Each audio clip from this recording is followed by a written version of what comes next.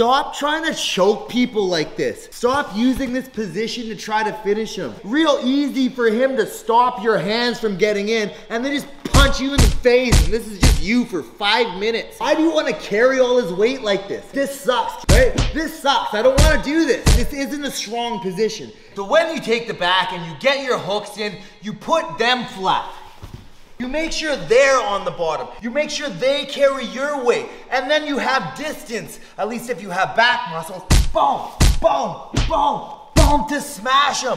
Now, he wants to get up. What has to come up first when he's trying to get up? He's gonna pick his head up. It's over. And if he's dumb enough to try to turn, okay, pinch your knees, ramp the foot, bang, bang, bang. He goes back again and flatten him out again. And same thing. Bang, bang, bang, and dig, and choke.